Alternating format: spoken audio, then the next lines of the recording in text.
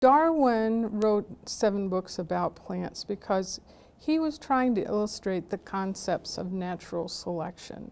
And plants offered good examples for these modifications through descent. Also, people during this age were very well educated in botany. Do you have other ideas about this? It was a botanical century. You have to think of the 19th century as the botanical century. Darwin sitting down after On the Origin of Species. Remember how this man was often publicly vilified for what he actually wrote. So what does he do? He sits down and says, all right, I will test my hypotheses.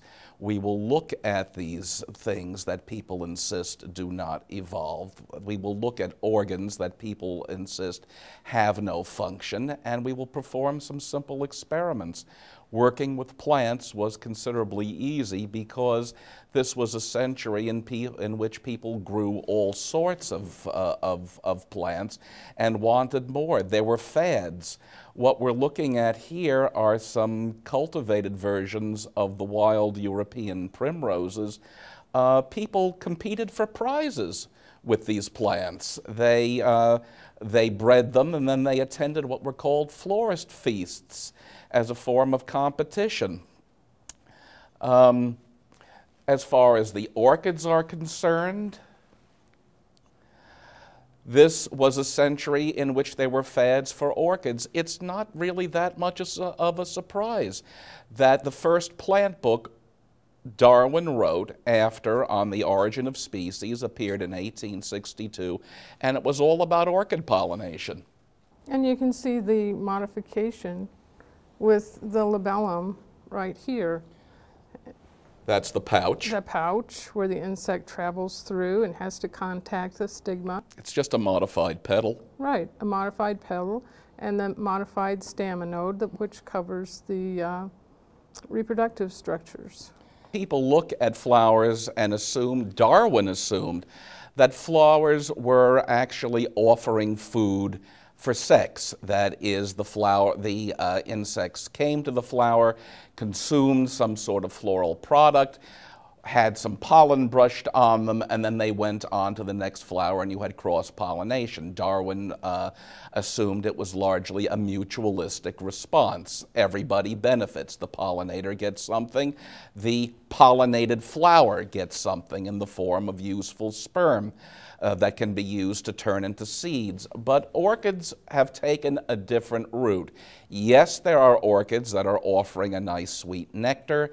If we were to go, from Mexico down through Brazil, we would find a large number of orchids that are producing these wonderful essential oils. These smell very spicy, like oil of cloves. And certain bees, but only male bees, go to these flowers. They collect them, they make their own sort of cologne, and these are used later in the process of reproduction. No one's really quite sure what's happening, but the male odor attracts other males. These males dance, and this is apparently what attracts the attention of the female. The take-home message here is that this and this have absolutely nothing inside them that an insect can use.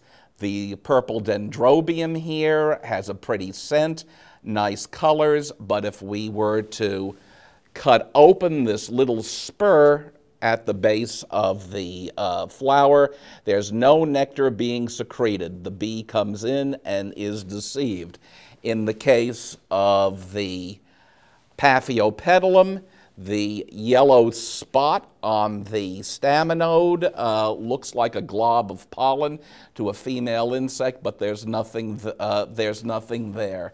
Generally, we find that most species of orchids are tricking their pollinators into coming, and frequently insects wise up, and they don't visit maybe more than 2 or 3 flowers before they get the idea that this is a trap, and they don't come back.